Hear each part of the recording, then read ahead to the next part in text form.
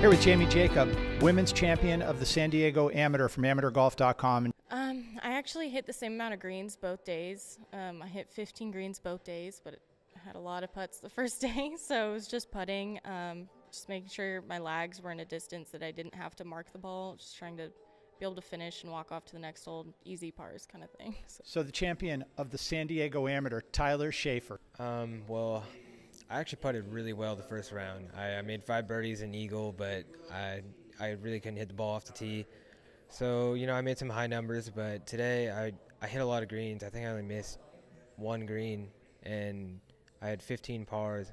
So it was just kind of a really slow round for me today. I couldn't really get anything going, but, you know, I'll take that on a golf course like this. It's a challenging golf course, and you know, it takes a lot of patience to just play this golf course. You know. Okay, here with Forbes Collins. And Forbes, we've kind of grown up with you, or I feel I've grown up with you.